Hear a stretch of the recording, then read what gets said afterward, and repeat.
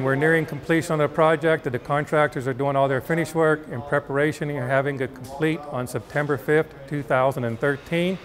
We're preparing for the drop of the puck, the first game against Army on October the 11th. This area is what Crawford Architects, our architect, calls the aha moment.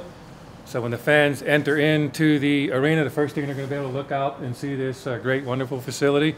We're down at the event level, the main ice arena. And as you can see, this slab is now ready for the pour. They're going to pour it next Friday, March 8th. Entire pour takes about 12 hours from start to finish. But what you have here is the refrigerant piping, and the slab itself is 6 inches thick. That sits on about 4 inches of insulation. That sits on 2 inches of sand. And then there's a heating piping system embedded in that, and then another 2 inches of sand and about 12 inches of stone base, and then a compacted fill. The floor is now in place and poured, and actually today we put our test sheet of ice down. So they verified that that's working. They'll shut the system back down, and then beginning of August we'll put the ice in. It'll be in here permanently, and then at that point in time we'll be ready to skate on as soon as the teams are ready in early September.